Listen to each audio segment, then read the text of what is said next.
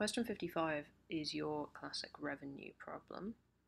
So revenue problems always work in the same way. Revenue equals the price you charge by the number of items sold. So hopefully you've done this kind of problem in school. It should look fairly familiar to you. So this question will always be set up in pretty much the same way. They give you an initial situation, which is that we charge $22 and that when we do that, we sell 40 caps. Then they give you a change in the situation. So if we decrease the price by $1, that gives us an increase in sales of 4. So that's how that equation fits together.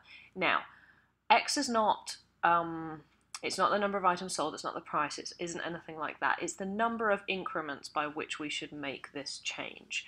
So I'll come back to that in a minute. Just the thing to remember is that when you're solving for X, that's not actually going to be your answer here, because the question is always how many things do we sell to maximize profit, or what is the maximum profit, or what should the price be, one of the three. X doesn't actually give you any of those things.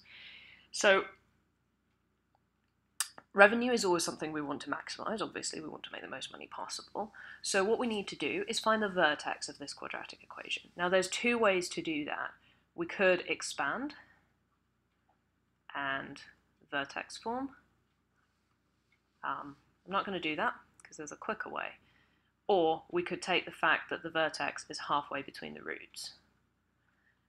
Because we've already got the roots, this is going to be the quickest way to do it. So let's look at where the roots are. So I'm going to try and draw a little sketch of this quadratic.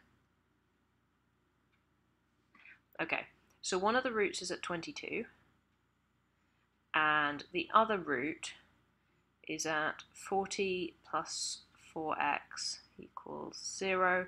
That's where x is negative 40 over 4 is negative 10. Okay, so that's about here. Okay, so the vertex is somewhere over here. It's in the middle. Now, if the vertex is halfway between the roots, 22 minus 10 over 2 gives us 16. So the vertex, so that total distance there between the two roots is 32. Half of that distance is 16. So the vertex is at 22 minus 16, which is 6.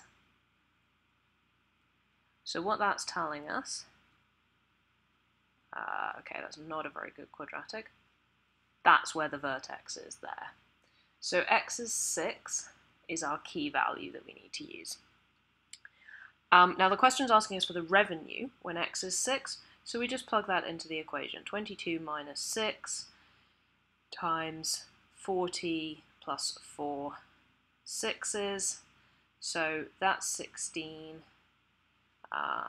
That is 4 6s are 24 plus 40 is 64.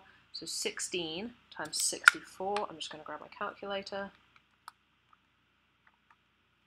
is 1024, which is answer E.